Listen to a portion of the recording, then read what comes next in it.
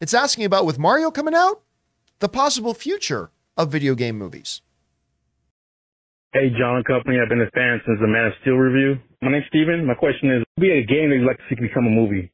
You know, this is the week that Super Mario Bros. Comes out. I'm just questioning, like, what movie would you like to see? All right. Thanks a lot for calling that in, man. And you know what's funny? Yeah, Mario Brothers is coming out tonight. The first reactions were great. Actually, today at noon, they are dropping the review embargo.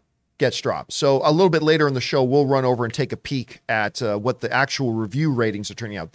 Again, the opening reactions were all pretty damn great, but we'll see what happens once that review embargo drops, and we'll check in with that at 12 o'clock.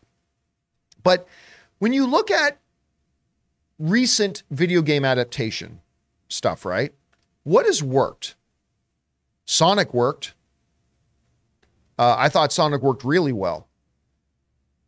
It sounds like the Mario Brothers movie has worked. I'll find that out tonight at midnight for myself. Last of Us worked, but a lot of stuff has not. You know, Warcraft didn't work. Uncharted. I'm not going to I kind of liked it. Well, I mean, if you ask Ray, Uncharted was a masterpiece. So there are a lot of people out there that liked Uncharted. But yes, some of us. Those people are wrong. Including me. No, did not like. I didn't particularly like. I didn't hate Uncharted, but I think there's potential there. I think there's potential. But you got things like Assassin's Creed didn't work. I mean, on and on. The list is long. It goes from me to you. Like, what's this? 15 feet, 20 feet. Mm-hmm. I mean, list long of all the video game projects and properties that did not work. But if you look at the ones recently that have, assuming that Mario Brothers is one of them from the reactions, Sonic the Hedgehog, I wonder if one of the keys to making some really good video game content right now in television or movie format might be to go to the more classic stuff that carries more of a nostalgia factor. Again, Mario Brothers, people are lining up to go see it. Sonic, you had something to build on there. Now, I know a lot of people will say, oh, they're modern ones. The ones that they're playing right now. But I don't know if that has the hook to it, that as much as games that have 1 to 2 to maybe even 3 decades of history behind it, that could make for a really nice starting fertile ground for a filmmaker to come in and say, we can make a really fun thing around this. So I've got a few suggestions here, and then I want to hear your guys' ones on this. Here's a couple of what I think are kind of more classic video games that I actually think would translate well into a great movie or series today. I'm going to start off with this one.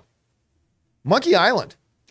Ooh. I think Monkey Island would make a fabulous movie or even franchise of movies, right? You've got the whole pirate era thing. It's got a great sense of humor, the mystery part of it, all that kind of stuff. The Monkey Island games are incredibly entertaining. They're really immersive too. Like my wife, Ann, the newest one came out. She beat it in a night or 2 nights. Like I think it was maybe 2 days. She just didn't stop playing until she just beat the whole damn thing and got through all of it. But I think Monkey Island is a serious contender for something that you can take that 2 generations of people have played and know and enjoy.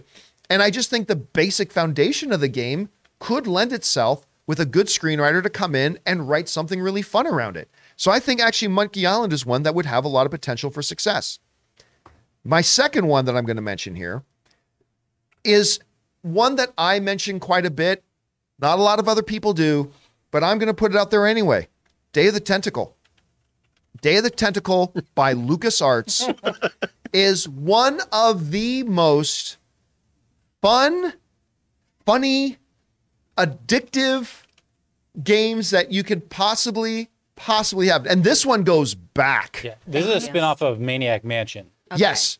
This one goes to Google this one all the way back. I love Maniac Mansion. But basically, this evil tentacle drinks some swamp water and, well, he was nice, drinks some wastewater, becomes super evil genius, develops hands, and is in a time-traveling adventure, and it's a puzzle-solving game, but is trying to take over the world. And you've got to try to stop this evil purple tentacle from taking over the world. I love it. I think it would make a fabulous, fabulous movie. All right. This one, you're all going to kind of say, huh? when I put it on there, but think about it. Remember, I don't think the key to a great video game adaptation like Sonic and whatever, like you look at Sonic, that doesn't follow the game at all. It just takes the premise of the game and builds something great around it, right? I'm going to suggest this. Asteroids. I think you could make a really engaging, kind of delightful little Armageddon kind of movie with, you know, instead of one giant asteroid coming to Earth, there's this huge asteroid field hurling towards Earth. And a lot of the asteroids are too big to burn up and it could be calamity for the Earth. And they have to put together this team, this hotshot team that has to fly out into space and train to take these asteroids out. I don't know. I just think as a starting reference point and using something that has very recognizable nostalgia attached with it, I think asteroids could be one that could do pretty well. All right, let's go on to another one. I almost didn't include this one because I thought, well, it's not old enough, but then I double checked how old it is. It's like, yeah, it is actually pretty old. I think this could make a fascinating game in the hands of the right writer. This could make a neat movie. Myst. Oh, yeah. Ooh, Myst. That goes back. That's like the 90s. Yeah, it goes back. And I remember at the time, it was visually the most gorgeous game. Frustrating as hell. But... Very frustrating game, but the most gorgeous game at the time that like anybody had seen when it first came out. It is a puzzler. The game is a puzzler, basically. But you create a mystery kind of to be solved. You create a Inspector LeBlanc kind of movie set within this concept and idea of Myst. I think that could be I think that could have a lot of upside and a lot of potential. All right, the last one I'm going to mention here is one that has been talked about a long time. There have been at least 3 different occasions when modest to serious talk about this happening has come up, even to the point, at one point, John Cena was attached to do it, but nothing has ever come to fruition. Duke Nukem. Oh, yeah. Yes. Duke Nukem is forget the game. Duke Nukem is a character that begs to be on screen. Absolutely begs to be on screen. So many movies and TV shows have actually referenced and dropped quotes from Duke Nukem, even though most people would never know it actually came from Duke Nukem. But it came from Duke Nukem. Now you may say this looks more like a bygone era, maybe an Arnold movie back in the early 90s could have done this, but I am telling you, I believe a James Gunn written Duke Nukem movie today, I think that would slay. I think it would absolutely slay. It's a little bit of a cross between like a 90s action adventure and say something like Big Trouble in Little China. Yeah, like They Live and Big Trouble in Little China. That's the perfect analogy. They Live and Big Trouble in Little China merging together, have a baby, and you got Duke Nukem.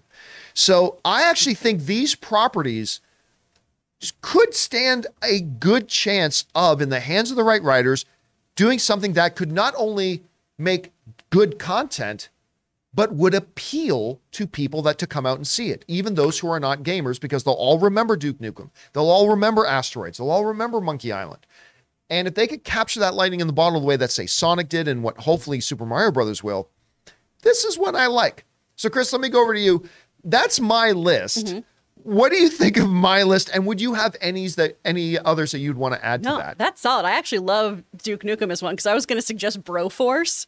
Oh my God, remember that? Oh, that game is so fun. I love that. And if it was just a very tongue-in-cheek, goofy version of the Expendables, basically, just really leaning into how ridiculous and overly macho and 90s it is, I think it'd be great. Zelda's the one that comes to mind the most, but it also, I think, is the one that has the most room to be very, very bad. Because the Zelda franchise is great and beautiful and stunning. And, you know, you also have a character who we've never really heard speak aside from some exertion noises.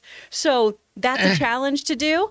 I would love Chrono Trigger. I think that could be an amazing one, right? Yeah, you've got parallel worlds. You've got dinosaurs. You've got sentient robots. It ticks all the Robert Meyer Burnett check boxes of like ninjas and dinosaurs. Yes. I think that'd be really, really fun. Star Fox. Star Fox is the one I want most, though. Yeah, that'd be great. I would love that. That's got a great 3D animated kind of potential with that one. And it could be killer. I'm glad you brought up Link. That really should be the number one on the list. Now, there was rumor we talked about, there were some whispers going on that they are looking at doing that, especially with What's the new one called? Oh, not Breath of the Wild, but the sequel Well, to it's it. Breath of the Wild, but the sequel to Breath of the Something, Wild yeah. is coming out. I can't remember the name let of me it, but that's double-check coming it. out. Breath of the Wild kind of celebrated by some Tears of people. the Kingdom. There we go. What is it called? Tears of the Kingdom. That's it, Tears of the Kingdom. Because Breath of the Wild is celebrated by a lot of people. Well, it's pretty much acknowledged as the de facto greatest Nintendo Switch game of all time. But a lot of people have it amongst their best video games in general of all time list. And so with the popularity, and it carries with all these as well. This is a multi-generational character with Link. And it just, there's a lot of potential there. The question would be, well, how will the hardcore fans feel about Link actually speaking? It's just something they're going to have to get over. Because I don't think you can make a movie without him speaking. But anyway, that's just me. Ray, let me go over to you. No, please. You play more video games than me. Yeah, but do you got any like game that you think has just been begging to be made? What's that one you really like with the young girls and it's kind of a mystery? Keep talking. What is it? Yeah, what is it? The mystery one. Life is Strange. Life is Strange. That's what you're always talking about that one. But it could be just like any other drama, I guess. Like there's nothing that I really want to see. Maybe Metroid. I don't know. That's one that gets brought up a lot. Because, actually, you know, Metroid. Halo is like in this, you know. They've already done Halo. I know, but like, it's like, it reminds me of that. You know, I don't know. I really don't know. I'm everything that I would have said has already been done. Gears of War is coming out. Yeah. I don't know. Taylor, do you have any? I have a list, and so far you guys haven't mentioned any of them. Number one on my list, now that Gears of War is announced, is Animal Crossing. I would Animal love to Crossing, see cute. Animal Crossing. Listen, as a I will tell you movie. right now, I guarantee you, they make an Animal Crossing movie, that movie makes $500 million. I'll just tell you right now, it may not be $1 billion. That movie automatic, I'll tell you right now, that movie, when you look at how, because the new one came out right at the crest of the pandemic. Yeah. And my entire YouTube feed was constantly filled with people saying, look at my island. I mean, you're right. They do Animal Crossing. If they can that make they a make story out of 500 it. million minimum. If you timed it right, you could play with Elijah Wood because he was always on Animal Crossing. So was Brie Larson. She was always playing. But also on my list, I have Plants vs. Zombies. Yeah. I love that game. And there's two different styles. There's the one where it's just plants and zombies, but there's also one that they made was like Call of Duty. And he would run around as a plant or a zombie and shoot people. I thought that was pretty fun. Left 4 Dead, which is one of my favorite zombie video games, along with Dead Island. I think those would be really good I adaptations. love Dead Island, but there's so much zombie I know. content. Yeah. Like, I just don't know that those ones would click. It'd have to be so tongue-in-cheek, and then at that point, you've already got, gosh, what was that one? Zombieland and stuff like that already kind of did that. Yeah. So Anyway, guys, question is for you. Not just think about your favorite video game. What video game do you think a studio could actually look at and go, this would have wide appeal. We think people would be into this and people would come to it. What stands out to you? Whatever you guys think, jump down to the comment section below and let us know your thoughts. We want to take a second to thank a sponsor of this video, Mint Mobile. If saving more and spending less is one of your top goals for 2023, why are you still paying insane amounts of money every month for your phone bill? Switching to Mint Mobile is the easiest way to save this year. As the first company to sell premium wireless service online only, Mint Mobile lets you order from home and save a ton with phone plans starting at just $15 a month. You guys know I made the switch over to Mint Mobile a while ago. The process couldn't have been easier, and I can't believe that I am spending less than a third of what I was spending on one of the other major carriers before. By going online only and eliminating the traditional costs of retail, Mint Mobile passes the significant savings on to you. All plans come with unlimited talk, text, and high-speed data delivered on the nation's largest 5G network. Use your own phone with any Mint Mobile plan and switch easily in minutes with eSIM. To get your new wireless plan for just $15 a month and get the plan shipped to your door free, go to mintmobile.com/Campea. That's mintmobile.com/Campea. Cut your wireless bill to $15 a month at mintmobile.com/Campea.